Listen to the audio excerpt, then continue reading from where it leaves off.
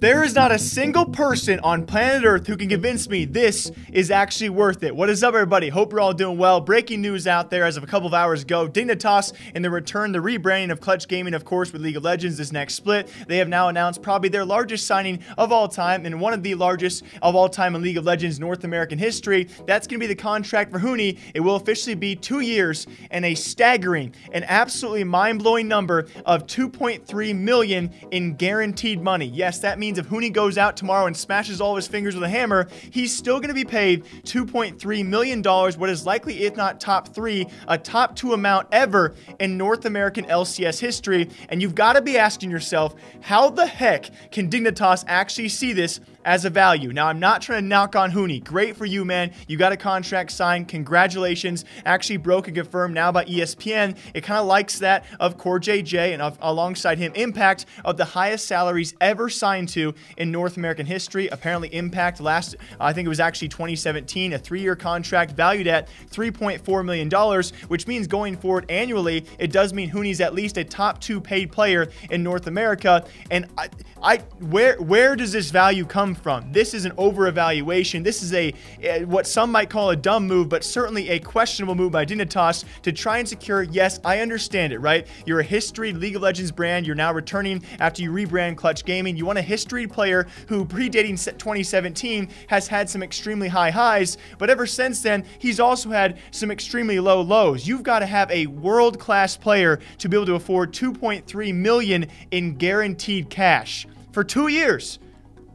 Holy crap. And I totally understand. I really do want you guys to argue with me here. I love debating with the comment section. I think we have some great back and forths given our history together, but how you can actually see this value, I understand he's a brand. He's a personality, a following comes with him, but certainly not that large of a following. Look at most of his social medias out there. Certainly during this 2-year tenure, he's not going to have time for YouTube videos and Twitch streams. And when it comes to Twitter and Instagram, yes, he's a great funny guy, great talkable guy as well, but how talkable one must be to actually be worth nearly $200,000 out of your pocket every single month, plus travel, food, possible benefits to the player alongside that. How in the world, if a Dignitas employee out there wants to talk me down and simmer me down, you reach out right now, because this is a ballsy move. If he is being paid this much, I hope Doug Sensor Martin, who left FaZe Clan for the Call of Duty League, now going to be a part of the New York team, who has millions and millions of more followers than Huni, I hope he's getting paid a bit more than the $50K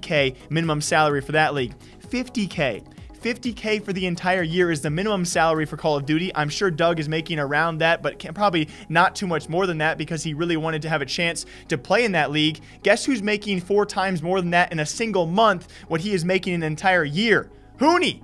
Of all goddamn people. And to further condemn this move, now again, this could pay off, right? What has to be done to quite literally pay off this debt they will now owe Huni? What has to be done to pay this back to Dignitas? And I think that the answer is obvious. They must go to Worlds yet again. They have to do much better, make it out of groups, and obviously much farther than that if they possibly can for at least those 2 years. And even then, you got to think about, what about the rest of the esports organization and their other teams, well known in Rocket League, especially they're also returning to CSGO, where they were kind of well known for a while, but traditionally a very expensive esport to enter into is that of CSGO. And what did they just do? They paid more for one player contract for 2 small years than an entire CSGO roster would actually cost to acquire. Yes, CSGO salaries are their own battle, but CSGO salaries are not even close to that of what they're paying Huni. So I'm trying to really function how this will work.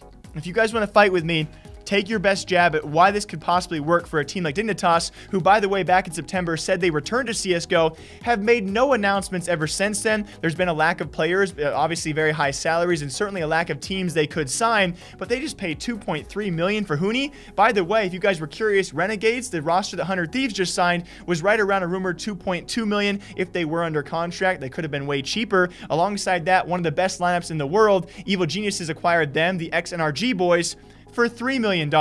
Just to give you an idea, some of the best players in CSGO history are being paid right around $25,000 to maybe $35,000 per month. Huni will now be pulling in 6 to 7 times that amount.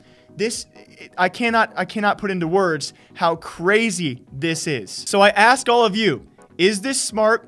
Is this stupid? And I ask you a second question as well. What makes this worth it for a team and organization like Dignitas? I can just see it now, especially when it comes to, historically speaking, teams like Echo Fox have struggled to re-sign expensive players like that of Huni. I don't know how far his brand and personality has gone to actually reach this evaluation of what he is worth, but I think it's insane. Congratulations for him for getting the bag, okay? He has gotten a gigantic bag for all of this, and again, the next 2 years are going to be hectic for a team like Dignitas, who hopefully can stick around if this esports bubble doesn't pop on all of us, and they're out 2.3 million ones to one single player out there. This is one of the, I think, biggest contracts I've ever seen in esports history. Alongside that, I think it's one of the few that I can just outright say seems to be an overvaluation, an overstretch of their pockets, and we'll find out in 2 years' time if this has paid off. Until then, I hope you guys all enjoy. I'm going to be here breaking down esports, gaming, League of Legends news all day long. If you have a story for me to cover, drop a DM, drop a comment. I love talking about it, guys, as you can probably tell. Until next time, take care. I'll see you guys all back here sometime soony. Shut up.